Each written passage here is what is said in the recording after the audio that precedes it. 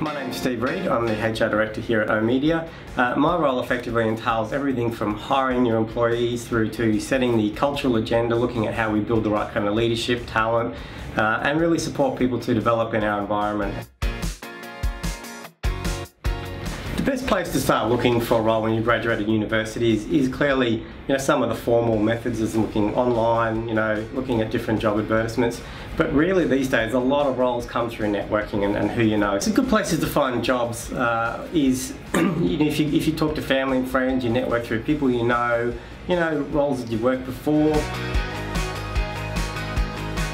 I think when you're applying for a job, it is important to go for what you really want, but it is important to be realistic at the same time, and I think that balance really is, I've got a golden rule, which is if you look at a role and think I could do 70% of that role, whether it's the skills, capabilities, experience that I have the leads in, I think it's worth looking at.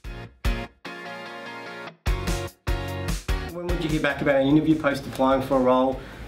Look, I think if you haven't heard within about 2 weeks of applying, or at least the job closing, 2 to 3 weeks, it's probably getting less likely. If you haven't heard, don't be afraid to follow up. Actually check with the employer, but do so in a way which is curious about your application rather than trying to hound them around, where it's at. If you've been rejected from a job, feel free to call up, try and get some feedback, specific feedback about what it was, and then look at how do I target that. But at the end of the day, every rejection is an opportunity to actually learn more about what you can do next time.